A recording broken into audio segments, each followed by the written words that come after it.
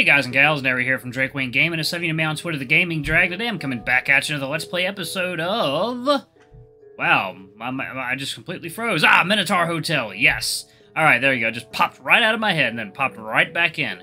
But yeah, before we jump into it, just wanted to let y'all know that we're going to be moving soon, so anything y'all can donate to our Patreon would be greatly appreciated. Y'all will also get some awesome rewards out of it too, like full access to our community Discord server and access to our upcoming Not Safe for Work videos. Excuse me, one of those is going to be going up very soon, y'all. It's going to be exclusive to patrons and those who are on our Discord. Anyway, let's go ahead and jump right in. Alarm Chan, you were up, and let's go. Alright. I just want to get back to my life, my hotel, my guests. Voices booming down the hallway, voices bouncing down the hallways. Food and drink for all, listening to their stories well into the night. At times I would sneak out during the night, while Master Jean-Marie slept. Outside, I'd meet up with a friend, a mathematician from the New World. And we talked on and on about infinity, about the hotel's architecture. We'd bring wine and get way too drunk and rowdy. Then the kitchen staff joined us, and later the nighttime receptionist. We'd hang out by the kitchen's back door outside, with the radio blaring from inside. We'd listen to the French songs all night long. I'd summon cigarettes for them. I didn't smoke myself, but I returned reeking of tobacco. I'd always have to take a bath before Master woke up, and in turn they'd ask Master Jean-Marie to put me in their crews, and I'd just not do much, just enjoy their company. Spending a day with friends, talking, laughing, not a care in the world. It was life. I woke up every day knowing my existence had meaning. I had a purpose. It was all that I had. And that fiend took it away from me. It was like a dream. It was as if all my past had never happened, and I could live a fantasy of doing something good. Each and every day was a marvel. It was good and kept me from the nightmares. It didn't matter if the masters treated me well or not, because they were not my life. I had friends and a reason to be. I wasn't the Minotaur from Crete or some tortured prisoner. I was Asterion, that's all, and chances were they didn't know what got me put there in the first place. But the dream had to come to an end. It just had to. I died once in Crete, and again when Clement kicked out my guests. All my other deaths, tortured by masters from centuries ago, were small compared to those. It isn't fair. I'm a monster. I know my crimes. What did my guests do? Nothing to deserve being kicked out of their home. We had veterans recovering from shell shock, soldiers still healing from their wounds, refugees from the fronts. We built a purpose for this place. No thanks to the gods, and that selfish fiend destroyed it. So, you know, my ear itches! Alright. I'm sorry. I forget my place when I drink, Master. This won't happen again. I was awfully out of place. It's fine, though. I gave you permission to speak freely with me, didn't I? And I meant it. If you were bothering me, I'd have told you to stop already, so you can relax. I suppose I want to learn more about what you went through.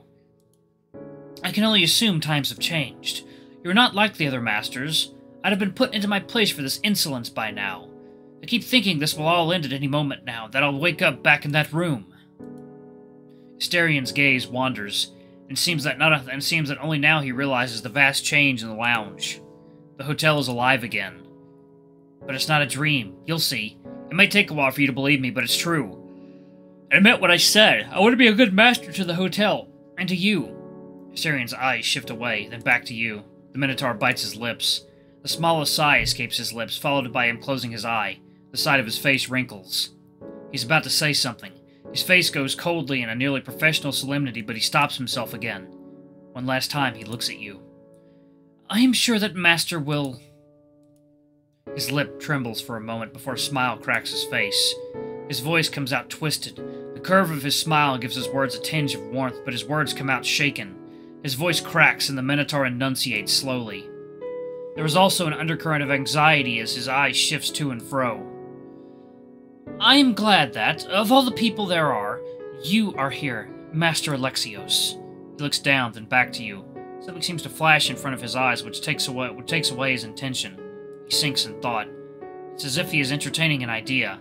Whatever it is that takes his mind seems hopeful. He bites his lip in want. He continues to lose himself in wanting to believe. The smile conquers his face first, and spreads out to his whole body. This time, his voice comes out firmer amidst his smile. Then I repeat my vows. If you are set on caring for the hotel and its guests, and fulfilling its man-made decision, then I will serve you out of my own will. It will be a pleasure to serve you, Master Alexios. Oh, 1 second, y'all. Water time.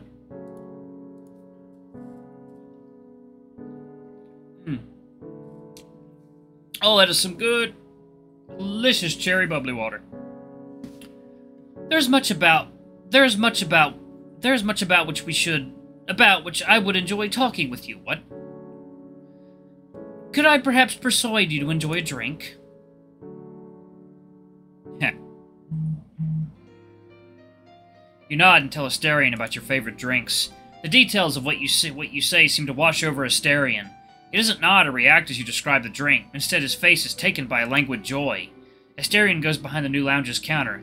His hand caresses the wood, feeling its smooth, almost sensual texture. He nods without looking at you. Now, I can assure you, I'll make something quite extraordinary, he says while caressing his beloved hotel. The Minotaur looks at the bottles on the wall. You don't recognize any of the labels, even if you can guess their contents. It would seem these are all in-house productions. Asterion, however, seems at home. His gaze wanders for only a moment before it gains a knowledgeable tinge. He selects the necessary bottles and sets out to your drink. He starts by washing a cup. It had already shone when the Minotaur picked it up from the counter, as if it had just been polished for its first use, but he insists on doing it. The water is on. There is even a fresh bar of soap near the sink. It's as if the entire place has just been tidied up by a disciplined cleaning crew. The Minotaur holds on to his smile, eyes half closed, as he runs his fingers on the glassware and all the equipment he will use. He takes his sweet time, becoming acquainted with the new environment, then pouring your drink. At times he shows a bit of clumsiness, no doubt a consequence of downing an entire bottle of wine.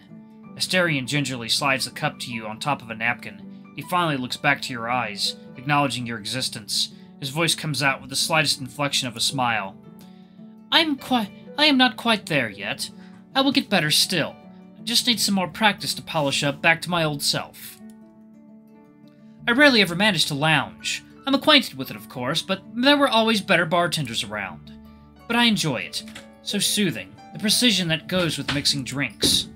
Asterion lays his forearm on the counter and supports his weight on it. His tail swishes lazily behind him. I wasn't ever the best cook, either. I do well enough to please the master. You will see. But working in the kitchen requires agility. I could spend 10 minutes chopping a single tomato, making sure all the pieces were the same size. Master Jean-Marie had me do exactly that a few times. Cooking is a very intimate thing, Master. Back when Master Jean-Marie was alive, my shifts helping the kitchen staff would amount to at most standing in a corner, chopping a few onions per hour. Working with my hands is very relaxing, even if I'm not terribly dexterous. It may surprise you, but I only learned to cook, how to measure ingredients, read recipes, season food, just a few centuries ago. No one taught me how back in Crete, and when I was in the labyrinth, I didn't have much to cook with. Father would send food shipments. No matter. It is improper of me to unload something like that on anyone, let alone master. Happier subjects abound. The Minotaur turns back and picks out a bottle of wine. It is different from the previous bottles you found. It has a minimalistic label and a more modern shape. Asterion gives you a quick pensive glance before opening the bottle and taking a long swig from it. What do you talk about next? Let's see, what did you do for fun? Second, y'all. Water time.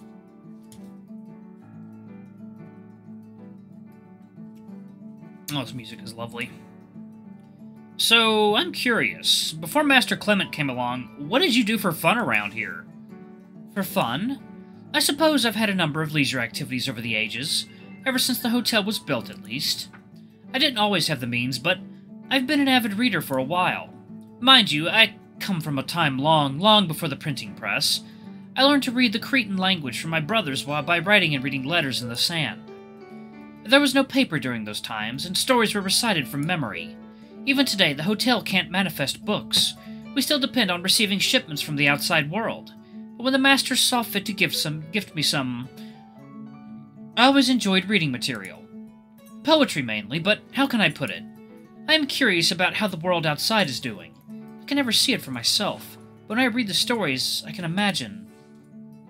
I often wondered how different reality is from what I have imagined, and how much it has changed. Master Jean-Marie insisted I read The Hunchback of Notre Dame. He even showed me a few drawings of the cathedral, which he drew himself from memory. But I do wonder, What must it feel like to be there? How haunting must it be? I've never been in a church. I died long before Christ, but the guests have told me all about them. Stained glass windows, tall, mighty pillars, the arches. One's voice echoes all the way to the entrance, and the wooden benches. I wonder what Notre Dame de Paris must look like today. What it must feel like to walk alone through it, seeing all the statues of the apostles. Sometimes I'd even dream about what I was reading. That was a mercy like no other. There are very few things better than a good book, although that hardly counts as my main pastime, since books have always been so scarce. My lyre has been my dear friend for centuries now. Master can guess that I must be awfully rusty after all those years locked away. Still, as soon as I've brushed up on my skills and tuned it, it would be a pleasure to play it for my master. As I said, I also enjoyed spending time with the guests. Who doesn't like being around friends? But I suppose for me it's different. It makes me feel normal. As normal as a Minotaur can be, which isn't much.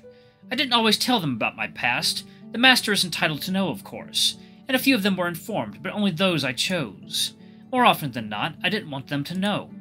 It only got in the way. It was already difficult enough making friends, and it opened a series of questions I'd rather not answer every day. Asterion bites his lip and sighs. There is one thing I greatly enjoyed, but it hardly counts as leisure activity, and I wouldn't want to bother Master by rambling on. Pry for information. Go on, what was it? Well, if Master truly wishes to know, a few masters who inherited the hotel had children of their own. More often than not, they were guests themselves before acquiring the deed, so they knew me well enough. I helped with raising the children. They were a joy, each and every one of them. Even the unruly ones, I might add. It usually took a while for them to warm up to me. I know it can be very scary even for an adult, let alone a child. I can only imagine what must have gone through your mind when you saw me in the cold room. I suppose I should be thankful you did not abandon me right then and there. Anyway, the younger ones, if they happened to arrive at the hotel early enough, they were quicker to get used to me. Some would even say I was cute. They thought having a Minotaur friend was fun. Playing with my horns, petting me. I even give them rides on my back. I was the fun babysitter, you could say. A handful of them even grew up to become masters themselves, inheriting the deed from their parents. That was a joy, serving the children I helped raise. Second meal, water time.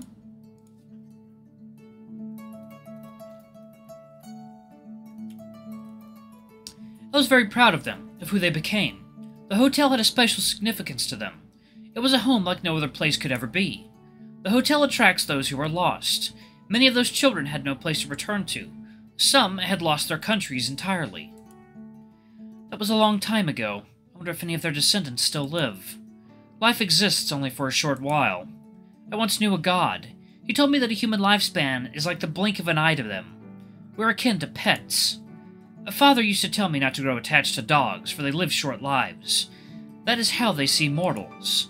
It's not the same for me. I may have died already, but I experience time like any other person would. Indeed, life exists only for a short while, but it's long enough to be enjoyed. Better not think too much about those matters. What else? I enjoy exercise. I wasn't much of a fighter at heart, but I was trained for it. I was taught to always remain sharp. Speaking frankly, I cannot wait to have some exercise. Not tonight, perhaps. It's still too soon, but the day will come. What else? What else did I enjoy? Music! I played the lyre, yes, but the radio. Oh, that was very nice. Master Jean-Marie made sure I listened to all the French singers. Humanity truly is wonderful. The gods and the mythical creatures they are set in stone and hardly ever change. They are made to be eternal. But humans change so much, and I'm glad to at least be half human. I dearly enjoy the inventions humankind have come up with over the centuries. I can't wait to learn all about what's changed. Anything else Master would like to know? What was your life like in Crete? Life back in Crete? Now that... My memory is hazy, to say the least. It's been so long, I'm not sure if what I remember is even correct. But... Crete was quite the power back then. That was before Athens gained traction. I was raised in the palace of Knossos. It was an immense sprawling building, perhaps the greatest the world had ever seen at the time. I had many siblings.